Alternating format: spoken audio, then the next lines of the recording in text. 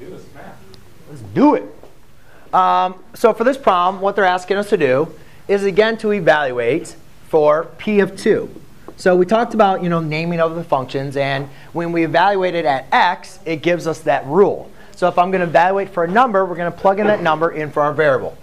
So therefore, I have 1/3 times 2 squared minus 2/3 times 2 plus 2. Again, follow the order of operations. You do your powers or your exponents first. So therefore, I'm going to have 1/3 times 4 minus 2/3 times 2 plus 2. Now we multiply. When multiplying fractions, when you have a fraction times a whole number, convert your whole number to fractions by putting them over 1. So now when we multiply, we're just going to multiply across.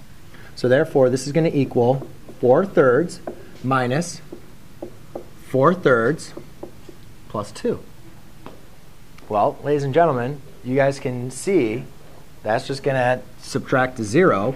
So we're left with the value of my function p, when evaluated at 2, is equal to 2. Then let's do p of -1.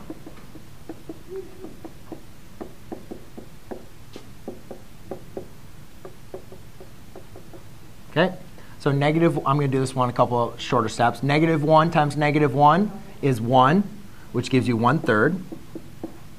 Minus -2/3 times -2/3 is going to give you a positive 2/3 plus 2. Right? 1/3 plus 2/3 equals 3/3. 3/3 is really 1.